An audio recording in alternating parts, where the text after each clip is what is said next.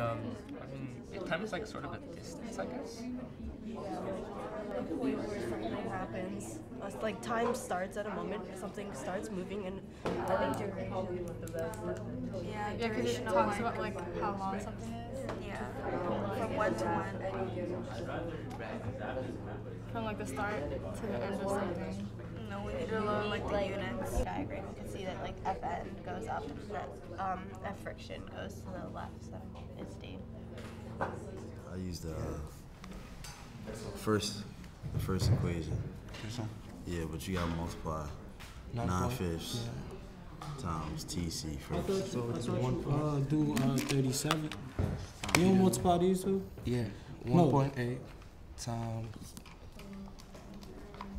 37 plus 32. Oh, it's calculated. 1.8. So in that case, times put the 32. parentheses around the 37. No, 1.8 Hold on, it's calculated. times 37 That's what you solving first. Yeah, plus 32. I don't understand why they didn't put that.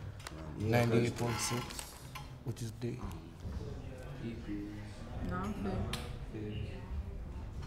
Multiply by 37 plus 32. Put the non-fifth times 37 in parentheses And then add 32. and then add 32. So 9. Or you could do the 1.8 9 divided by 5 is 1.8. So 1.8 times 37 37 is 66.6. 66.6.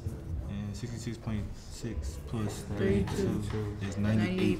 98.6.